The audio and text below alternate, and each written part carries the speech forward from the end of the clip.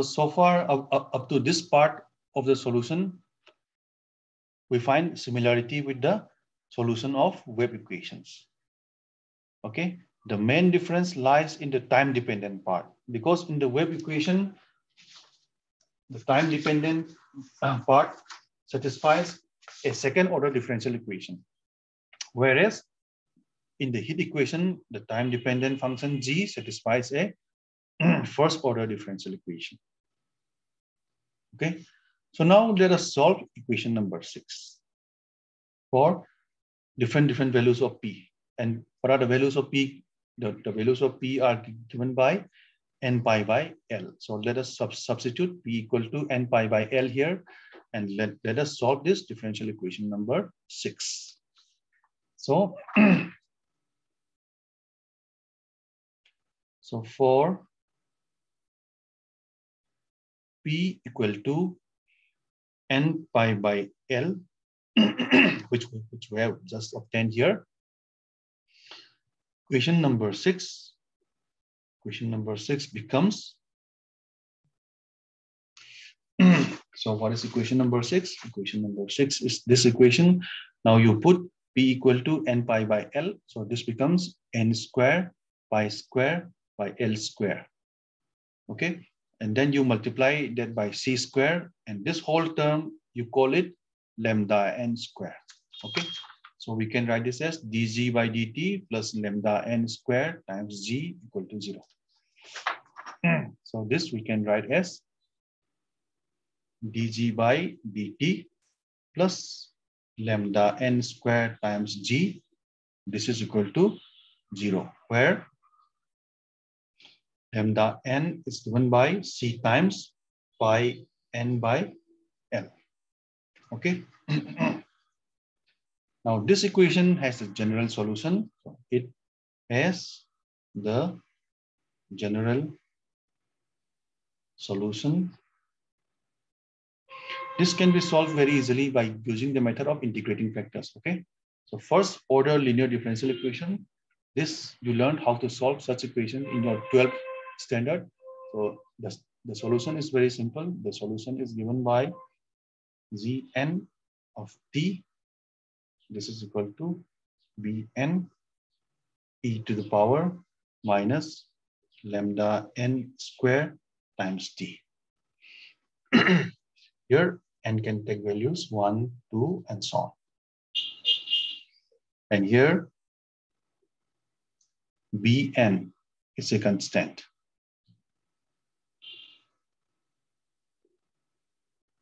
Bn is a constant. Okay. So we substitute the values of Gn and Fn, then the general solution for U, then U becomes, let me write it here.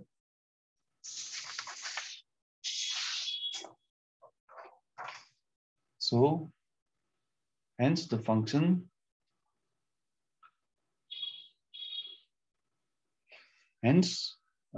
the functions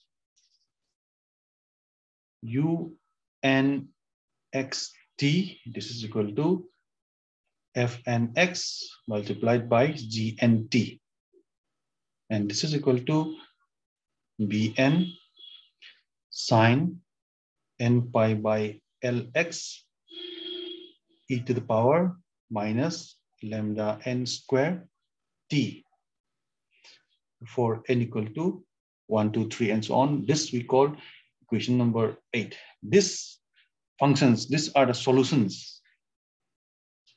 These are the solutions of the heat equation. One-dimensional heat equation given by equation number 1, satisfying the boundary conditions given by equation 2. So satisfying the boundary conditions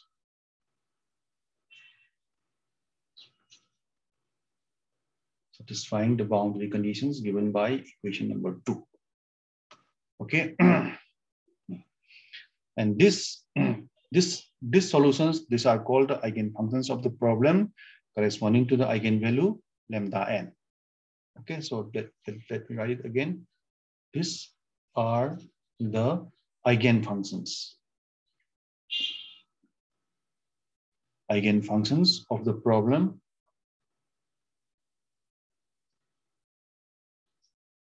corresponding to the eigenvalues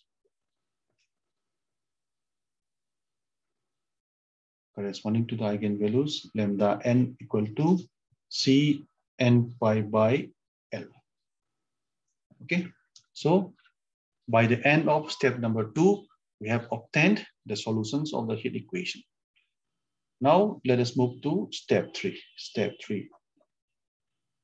Now, what are we going to do in the step 3? Third step, we are going to solve the entire problem by using the initial conditions in addition to the boundary conditions.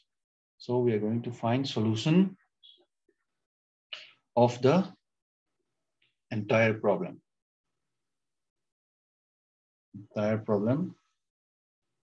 By Fourier series method.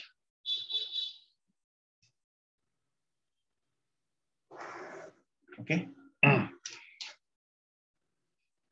So far we have obtained the solutions, equation number 8, which satisfy the boundary conditions. So these are the solutions which satisfy the boundary conditions.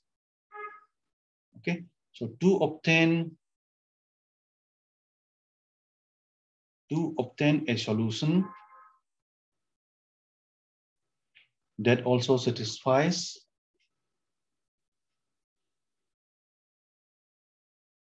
the initial condition,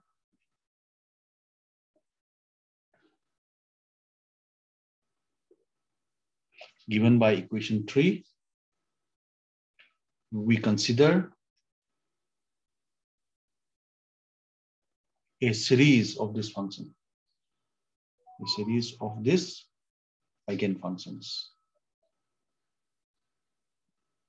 That is, we can consider a summation of these eigenfunctions. That is, u x of t. We did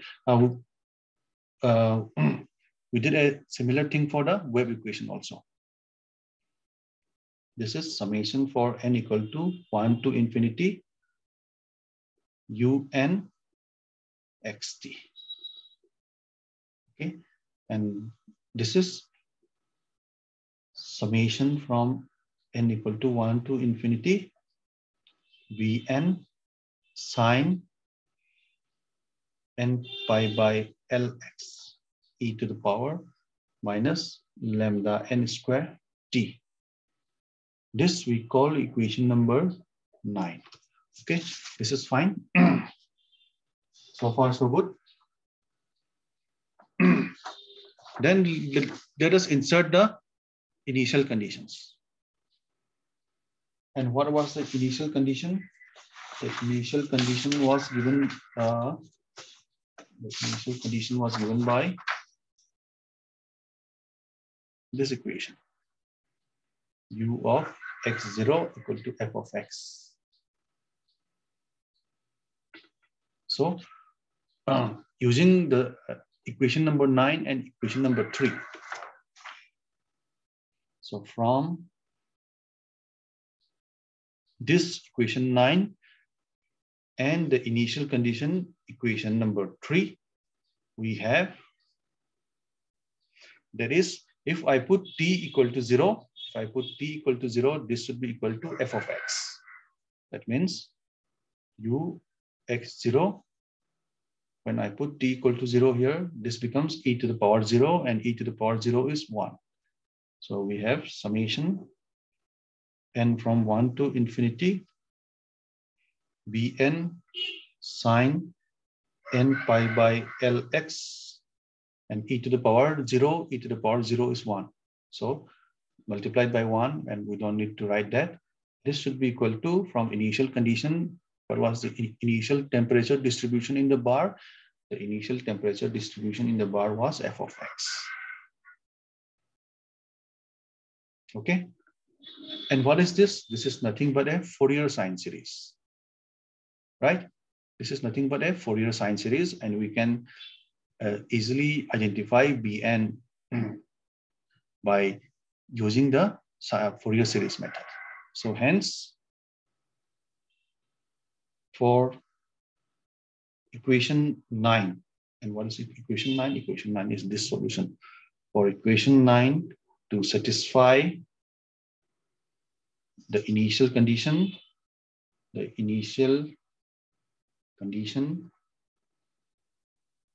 that is equation number 3,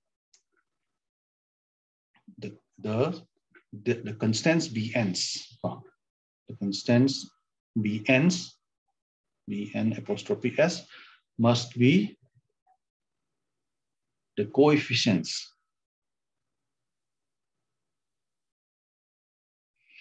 of the Fourier sine series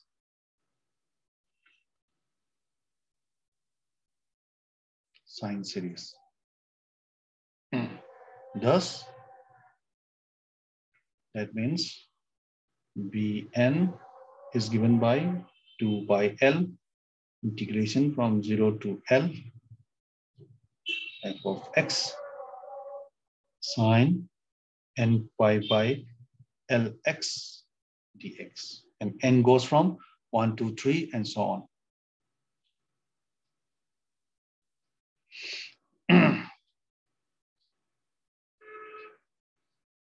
Okay, so we can call this equation number 10. Thus, we can find the solution to our problem.